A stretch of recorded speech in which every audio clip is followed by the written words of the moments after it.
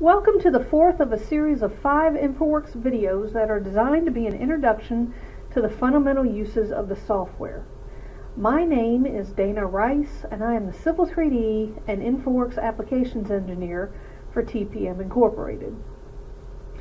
In today's video, I will show you how Infraworks easily interacts with other programs. We're starting our video in a 3D model of downtown Denver. And as you can see from this pull-down list, there are several file types that can easily be brought into the model.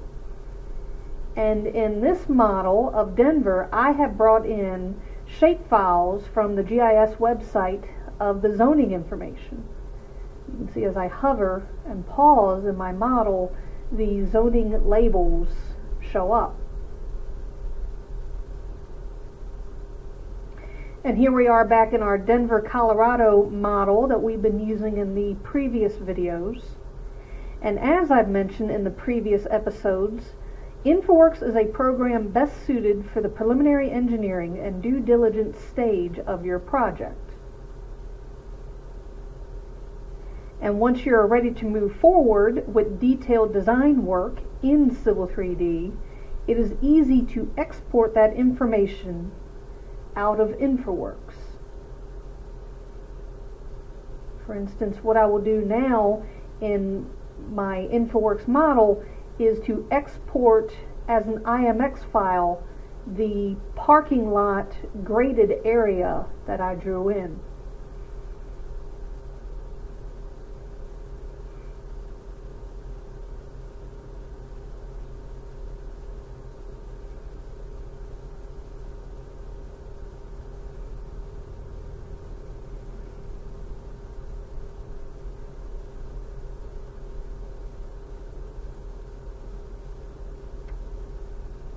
On the Insert ribbon of Civil 3D,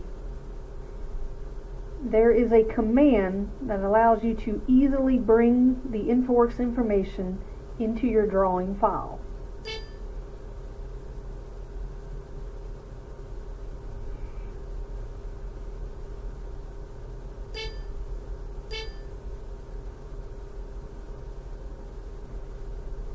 And as you can see, the information from Infraworks will import into Civil 3D as pipe networks, as well as surfaces, and the roads come in as alignments. And these are all fully functioning Civil 3D objects that I was able to import directly from Infraworks.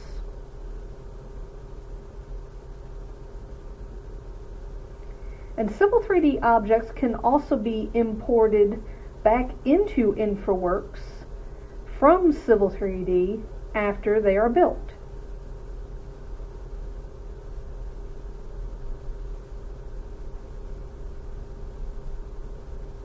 I have a Civil 3D drawing in which I drew a detention pond using grading groups, and then, the detention pond surface is the object that I will be bringing into Infraworks.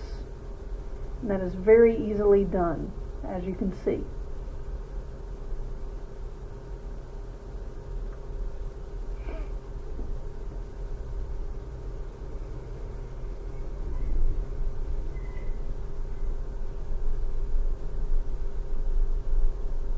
There's my detention pond.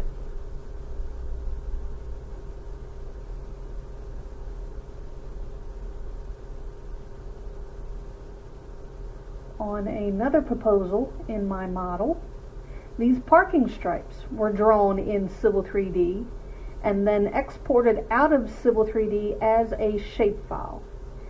And just like the zoning GIS shapefiles that were brought into downtown Denver, this shapefile of the parking stripes was brought in easily because my Civil 3D drawing and Infraworks model are in the same coordinate system. And finally, let's look at 2 types of files that we can bring in that represent buildings and site enhancements. this cabin and the bistro set next to it are both SketchUp files that I imported into Infraworks. And in my second building proposal, this building is a Revit model. I am able to bring in actual Revit models into Infraworks. So Infraworks is a powerful repository where you can bring in Civil 3D drawings and Civil 3D objects as well as Revit models along with the other files that you see here. On our next video, the last of this series, we will explore sharing your design with the client. Thank you for your time today. My name is Dana Rice, and I am the Civil 3D and Infraworks Applications Engineer for TPM Incorporated.